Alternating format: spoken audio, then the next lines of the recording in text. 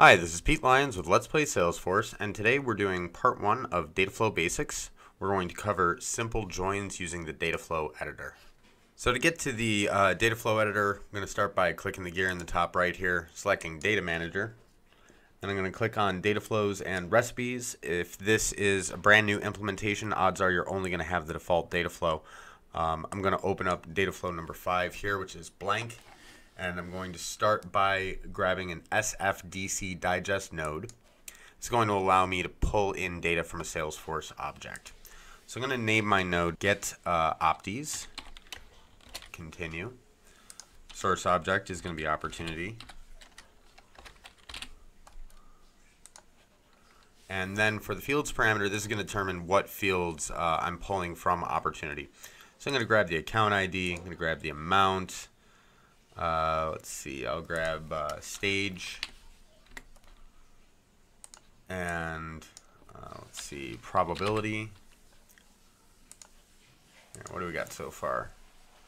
So I can check the output fields tab to see what I got so far. Account, amount, probability, stage name, and might as well grab the opti name.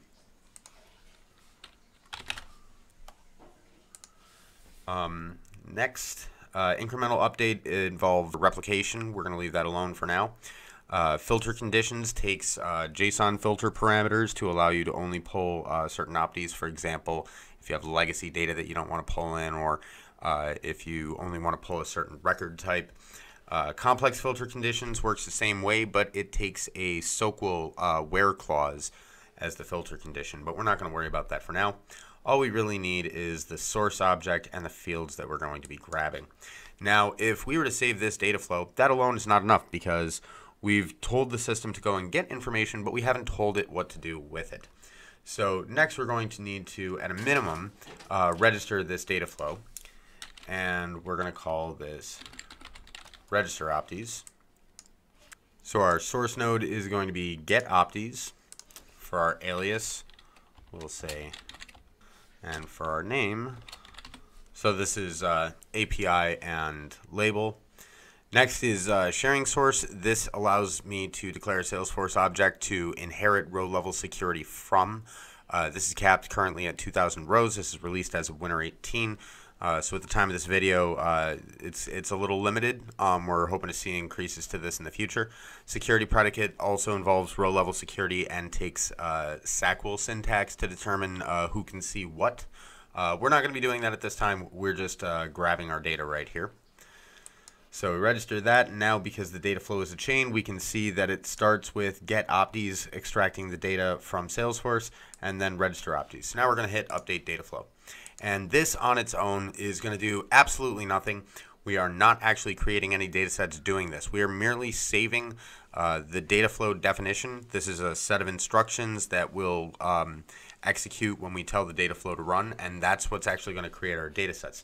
So to do that, we have to go back to the data manager, click the little drop down next to our data flow, and hit start. So if we want to watch its progress, we can go over to the monitor. We can see that it's running. We can hit this little plus sign to expand. It's going to tell us where it is and at what node it's at. We can refresh that here and see that it's already completed. So we've digested 708 rows of opportunity data. Now let's take a look at how that actually turns out as a data set. Pete's opties. Now by default, they're going to be stored in the shared app. And if I wanted to move them, I could edit the data set. We're not going to do that at this time. So let's just take a look at what was created. I'm going to kick over to values table mode.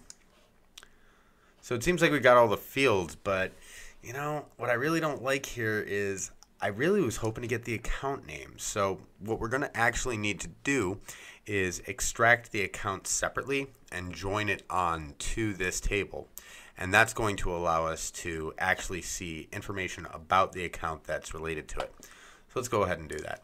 So we're going to go back into our data flow, and we're going to add another digest where we're going to pull in information about the accounts.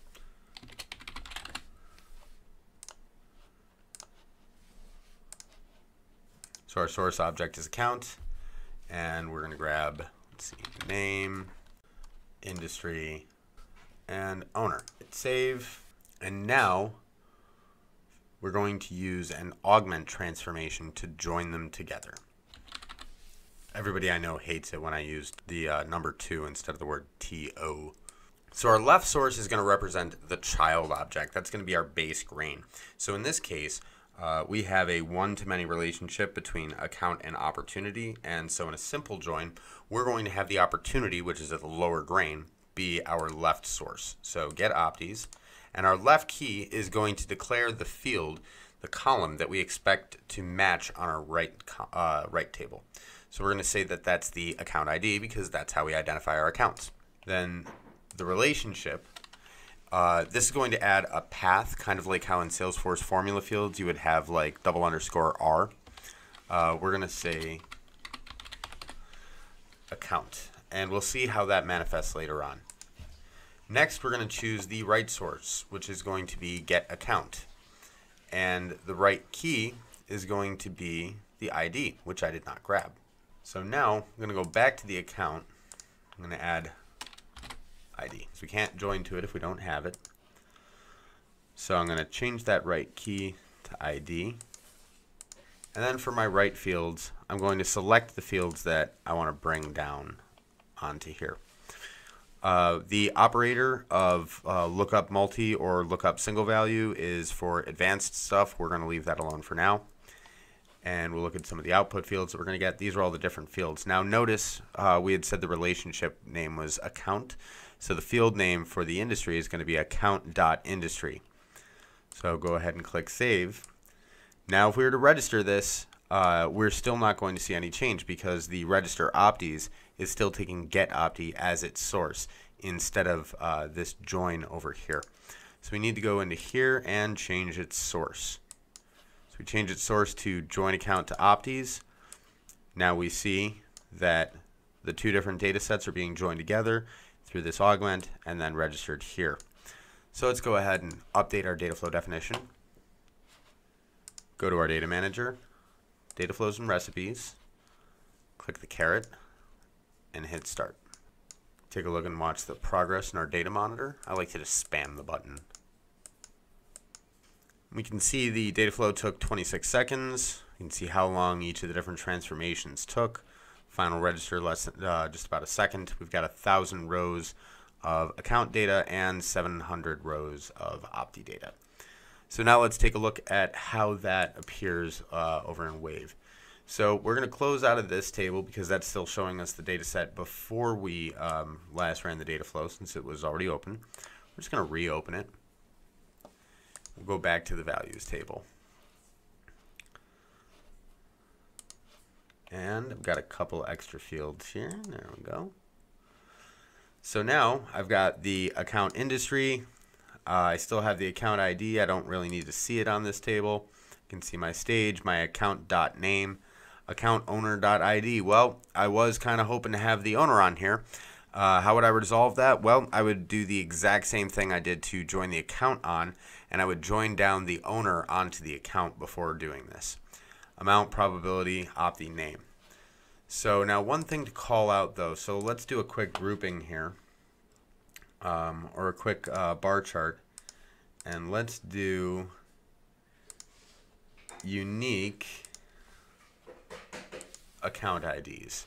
So now I have 496 unique account IDs in this data set.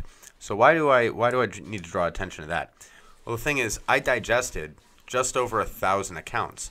So why is it that I only have 496 unique account IDs? Well, the reason for that is because since we're using keys to join our tables together, any accounts that don't have opportunities aren't going to have any rows to join onto and will not be represented in the final data set. Now, there are ways to get around this. For example, check out my advanced data modeling series where in part 1 I cover exactly this, how to do parents with or without children. But just be aware that the default behavior on simple joins is that you will not see parents that do not have children. So that concludes this video. I hope you enjoyed it. Please like, subscribe, tell a friend, and as always, thanks for watching.